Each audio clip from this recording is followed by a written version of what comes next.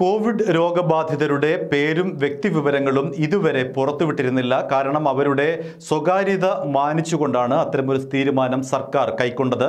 എന്നാൽ ഇന്ന് മുഖ്യമന്ത്രി പിണറായി വിജയൻ വാർത്താസമ്മേളനത്തിൽ പറഞ്ഞ ഒരു കാര്യം, കോവിഡ് രോഗബാധിതരുടെ പേര് വിവരങ്ങൾ വേണ്ടിവന്നാൽ പുറത്തുവിടുന്ന കാര്യം സർക്കാർ ഗൗരവമായി ആലോചിക്കുകയാണ് എന്നാണ് മുഖ്യമന്ത്രി അങ്ങനെ പറയാനുള്ള ഒരു പശ്ചാത്തലം. ഇടുക്കിയിലെ ഒരു കോൺഗ്രസ് നേതാവുമായി ബന്ധപ്പെട്ടാണ്. ഈ കോൺഗ്രസ് നേതാവ് സംസ്ഥാനത്ത് കാസർഗോഡ് മുതൽ തിരുവനന്തപുരം വരെ യാത്ര ചെയ്തു. നൂറുകണക്കിന് ആൾക്കാരുമായി ഇയാൾ ബന്ധപ്പെട്ടിട്ടുണ്ട്, സമ്പർക്കം പുലർത്തിയിട്ടുണ്ട്, അടുത്ത് ഇടപഴകിയിട്ടുണ്ട്. തിരുവനന്തപുരത്ത് മന്ത്രിമാർ അടക്കമുള്ളവരുമായി ഇയാൾ ഇടപെട്ടു. മാത്രമല്ല പ്രതിപക്ഷ നേതാവുമായി ഇടപെട്ടു, നിരവധി നേതാക്കളുമായി ഇടപെട്ടു, ഉദ്യോഗസ്ഥരുമായി ഇയാൾ അടുത്ത് ഇടപഴകി. അതുകൊണ്ട് ഇയാളുടെ പേര് വിവരം, ഇത്തരക്കാരുടെ പേര് വിവരം പുറത്തുവിടുന്ന കാര്യം സർക്കാർ ഗൗരവമായി ആലോചിക്കുകയാണ് എന്നാണ് മുഖ്യമന്ത്രി പിണറായി വിജയൻ പറഞ്ഞത്.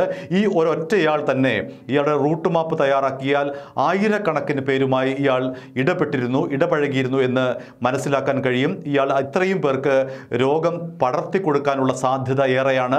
അതുകൊണ്ട് ഇത്തരക്കാരെ ഗൗരവമായി തന്നെ സർക്കാർ കണക്കിലെടുക്കുന്നു. ഇവരുടെ വിശദാംശങ്ങൾ വേണ്ടി വന്നാൽ പുറത്തുവിടുമെന്നാണ് മുഖ്യമന്ത്രി പിണറായി വിജയൻ പറഞ്ഞത്. നിരവധി നേതാക്കളുമായി ചേർന്നുള്ള ഫോട്ടോകൾ, സെൽഫികൾ ഇയാൾ എടുത്തിട്ടുണ്ട്. അതുകൊണ്ട് തന്നെ നേതാക്കളുടെ കാര്യത്തിൽ ആശങ്കയുണ്ട്, ഉദ്യോഗസ്ഥരുടെ കാര്യത്തിൽ ആശങ്കയുണ്ട്, ഇയാൾ ഇടപെട്ട പൊതുജനങ്ങളുടെ കാര്യത്തിൽ, സാധാരണക്കാരുടെ കാര്യത്തിൽ സർക്കാരിന് ആശങ്കയുണ്ട്. അതുകൊണ്ട് ഇയാളെക്കുറിച്ചുള്ള എല്ലാ വിവരങ്ങളും, ഇയാൾ ഇടപഴകിയിട്ടുള്ള എല്ലാ വിവരങ്ങളും സംസ്ഥാന സർക്കാർ ശേഖരിച്ചു വരികയാണ്.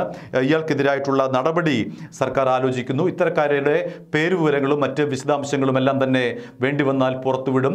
അതുകൊണ്ട് പൊതുപ്രവർത്തകർ എന്ന നിലയിൽ ഇയാൾ പാലിക്കേണ്ട യാതൊരു മാന്യതയും ഇയാൾ പാലിച്ചില്ല എന്നാണ് മുഖ്യമന്ത്രി പറഞ്ഞത്. പക്ഷേ അദ്ദേഹം എടുത്തു പറഞ്ഞൊരു കാര്യമുണ്ട്, കോൺഗ്രസ് നേതാവാണ് എന്നുള്ള കാര്യം അദ്ദേഹം പറഞ്ഞില്ല. ഇടുക്കിയിലെ ഒരു പ്രധാന നേതാവെന്ന് മാത്രമാണ് ഔപചാരികമായി മുഖ്യമന്ത്രി പറഞ്ഞത്. അത് അദ്ദേഹത്തിൻ്റെ മാന്യത കൊണ്ടാവാൻ പറഞ്ഞത്. ഏതായാലും ഈ കോൺഗ്രസ് നേതാവ് ഇടപെട്ട ആൾക്കാരുടെ എണ്ണം 1000-ലധികം വരുമെന്നാണ് ഇപ്പോൾ അറിയുന്നത്.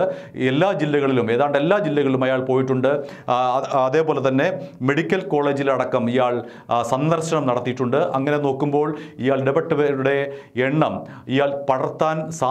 രോഗം പടർത്താൻ സാധ്യത ഉള്ളവരുടെ എണ്ണം നമുക്ക് വിശ്വസിക്കുന്നതിൽ അധികമായിരിക്കും. അതുകൊണ്ട് റൂട്ട് മാപ്പ് തയ്യാറാക്കാനുള്ള നടപടികൾ പുരോഗമിക്കുന്നു. ഇയാൾക്കെതിരെ എന്ത് ചെയ്യണം എന്നുള്ള കാര്യം സർക്കാർ ആലോചിച്ചു വരികയാണ്.